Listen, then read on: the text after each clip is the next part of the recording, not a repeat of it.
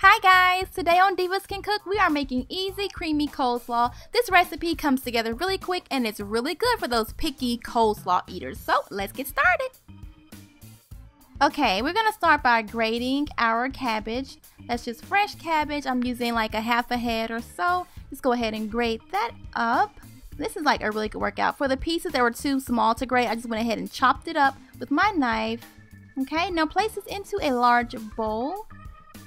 And don't forget, you guys, as always, you can find the recipe on my blog at divasandcook.com with a ton of other recipes, so go check it out. Okay, now we're going to grate our carrot. I'm using just one carrot. Okay, just grate that just like that. Now we're going to add in some onions. I don't like a lot of onions in my coleslaw. What about you? I don't like a lot. So grate that onion up and then just place that into the bowl with your cabbage. And if you like this recipe, please give me a thumbs up, comment, subscribe, all that stuff like that. I really appreciate it and it helps a lot. All right. Okay, so we have this all mixed up and combined. Now we're going to work on that dressing. Okay, there's all our dressing ingredients. Yum. Okay, I'm going to add my mayonnaise into a large bowl. I'm using Duke's because y'all, I am loyal to the South. Okay, Southern cooks use Duke's, but you can use Hellman's as well.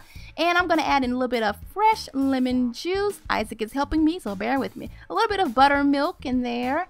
And then I'm going to add some white vinegar. Okay.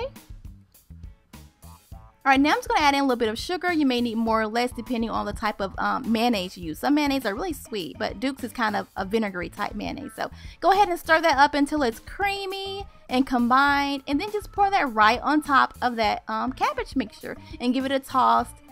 I said tossed. Give it a toss. And now add in a little bit of salt and pepper to kind of bring out all those flavors. This coleslaw is kind of sweet. It's crunchy. It's like perfect. It's so good. All right, now just go ahead and place this into a bag or a container, whatever. Now you can let this sit in the fridge for a couple hours. Overnight is best. And that's it. You're done. Go ahead and serve it up with your hamburgers, your hot dogs, your fish. It is the bomb. I hope you guys enjoyed this recipe. You can get it at divasandcook.com. Bye.